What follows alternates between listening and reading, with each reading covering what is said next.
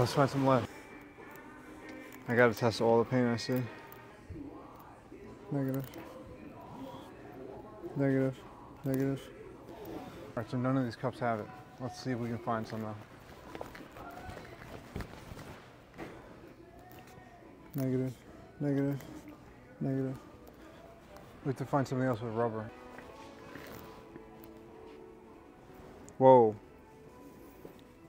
Found some. Finally. I mean, look at that. That's insane.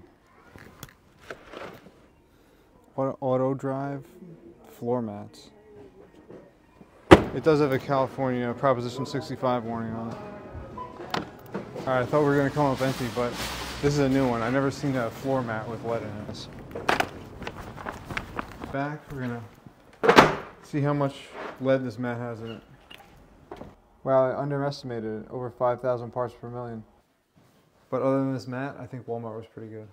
Oh, look how bright that glows.